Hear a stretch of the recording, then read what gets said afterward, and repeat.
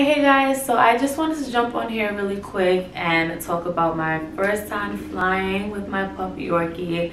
I know it's been a really long time since I've uploaded anything about me and Augie, but I did want to give you guys some tips and provide some hopeful hints for those of you who do plan on traveling with your fur babies anytime soon. First, if you are new here, make sure you hit that subscribe button, turn on those notifications so you don't miss any future updates, tips, tricks, and just keeping up with me and Augie in general. So in this video specifically, I am going to go over some tips to help make your fur baby feel a little more comfortable while traveling, a little less anxious. It is very anxiety inducing for them. They have no idea what's going on.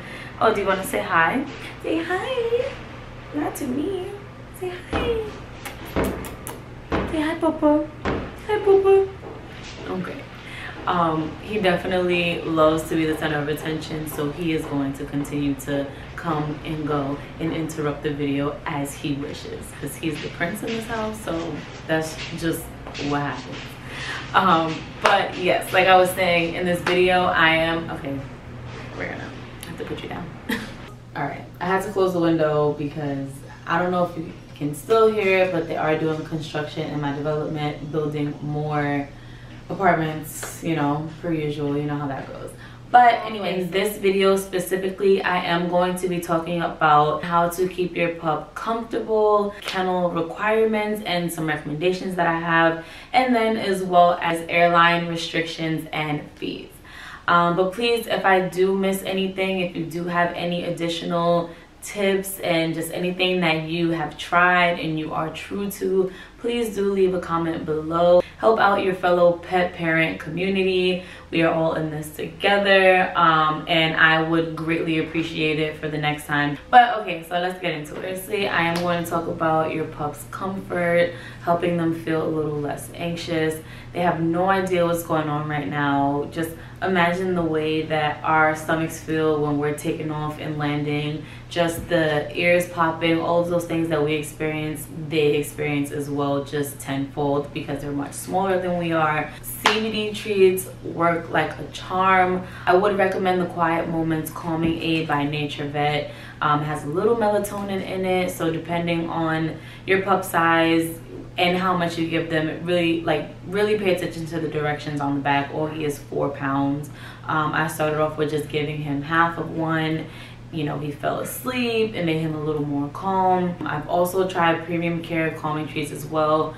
Again, Augie is only 4 pounds and is said to give 1 treat per 25 pounds, and I gave him one of them and they didn't really work that well, but some of the reviews say that they have worked for other people. It just really depends on your dog, their digestion, how much they've eaten, similar to how we feel and we are affected by the different things and supplements that we take. I'll link both of them down below so you can go ahead and look up the reviews, do your own research, but those are definitely 2 brands of treats that I've tried for Augie, and I recommend the Quiet Moments Calming Aid. Like, again, the melatonin does what it has to do. They are safe, obviously, they're puppy treats, but for your own comfort, please make sure you do your own research. The thing that I would suggest and recommend for your puppy and helping them feel calm and safe is putting some of their favorite toys into the kennel, lining the bottom of the kennel with their favorite blanket. He wants to play right now. He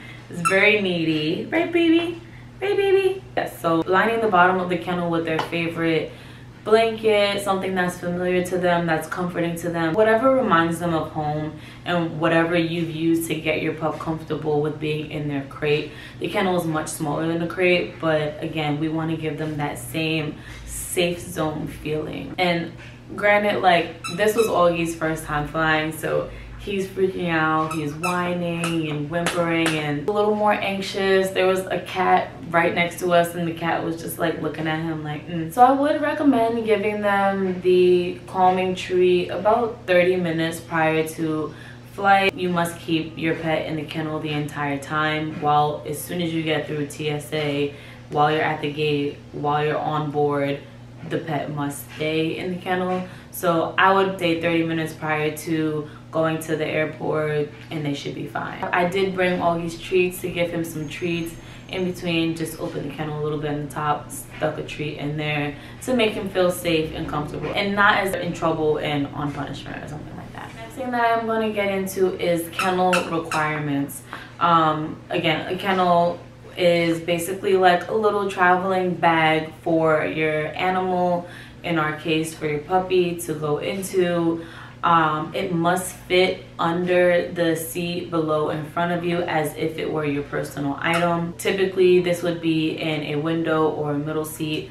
Aisle seats, they don't have enough room for the kennels to fit under. If you have a very small kennel, it may be able to fit, but just from the requirements of the size of the kennel, that size kennel is not fitting in the aisle row. So typically they'll put you into the window seat or the middle seat, size right under you, and it should fit perfectly as if it were your personal item. You cannot sit in an exit row if you have a pet with you, just because most airlines don't really want pets in an exit row in case of an emergency. The kennel must be 19 inches long by 13 inches wide by 9.5 inches high. If you have a soft kennel, it can be as tall as 10.5 inches high, because again, when you're pushing it under, it'll compress a little bit. But anything more than 10.5 inches probably wouldn't fit. Now this is the medium size original Sherpa. You can get it from Petco. I will tag that down below as well. It is 17 inches long, 11 inches wide, and 10.5 inches tall. Again, it's a little over that 9 inches that is by a guideline, but it still fits right under, smooth, and we're good. Perfectly under the seat. He's not going anywhere. It's a little bit of room on the sides and it fits nice. The medium-sized original Sherpa fits any cat or dog up to 16 pounds. Hi, baby. He is definitely nowhere near 16 pounds.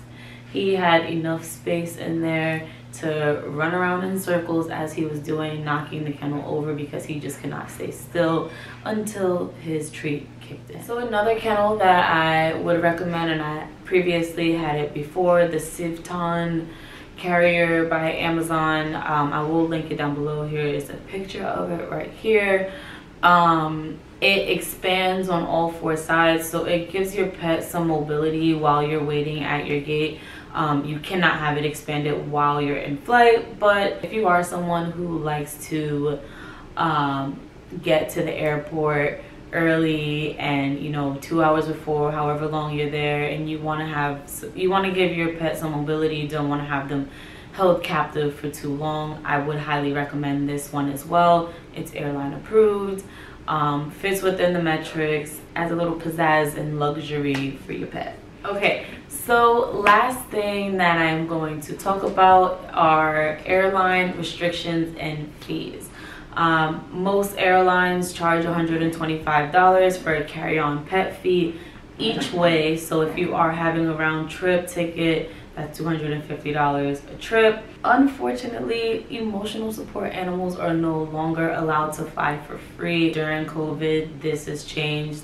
The only pets that are allowed to fly fee-free are registered, qualified, and certified service animals. So you do have to have a certificate showing that your animal is trained. And if you do have a trained service animal, then they do not have to be in a carrier or a kennel. They can walk on a leash throughout the airport and they will be perfectly fine. I did see that a lot of service animals had like a red jacket on them, I guess to signify that they were a service animal. But yes, must be fully trained, and Augie is not trained. He has home training, but he loves people. He is super friendly. I could not get away with him being a trained, certified service animal. Not gonna happen for me. But if you can make that happen, please do it, because $125 each way is highway robbery.